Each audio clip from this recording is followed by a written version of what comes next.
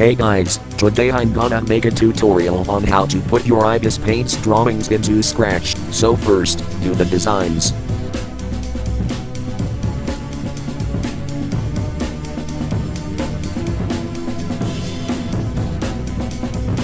When you finish it, you will need to make facial expressions, but this is optional.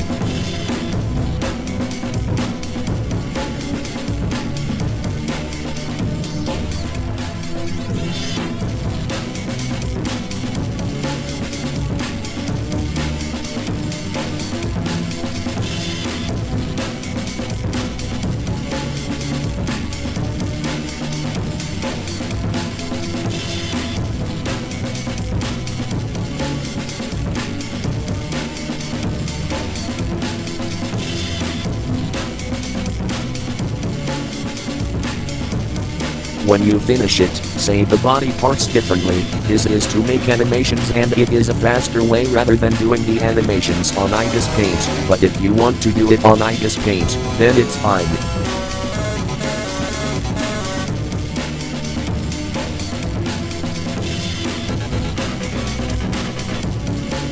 When you are on Scratch, click on the circle with the cat icon and then on the up arrow.